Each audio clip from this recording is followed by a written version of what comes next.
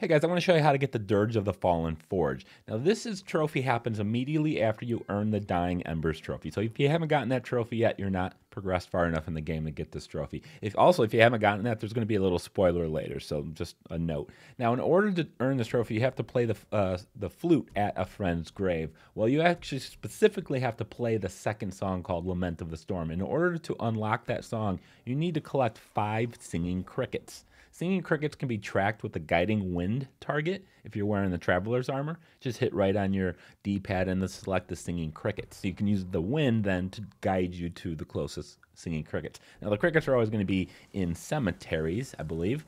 So I'm actually near a cemetery. Using the wind, I'm going to guide myself to the crickets. When you get close enough, of course, your controller will vibrate, assuming you're still wearing the traveler's attire.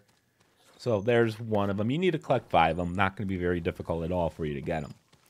Once you've got 5 of them, unlock Lament of the Storm. Then head back to where we were just at the beginning of this video, which is in the middle part of the island. It's going to be on the right-hand side. Now here's where the spoiler is going to occur. There it is. So go to Taka's grave. It's going to be on the map. You can fast travel to it. Walk up to the grave. Play the song. You just swipe left on the touchpad in order to play the song, and you will earn the Dirge of the Fallen Forge.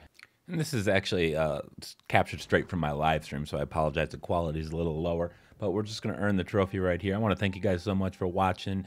Please join me every Monday, Wednesday, Friday, 6 p.m. Central Standard Time if you'd like to join in on one of my streams.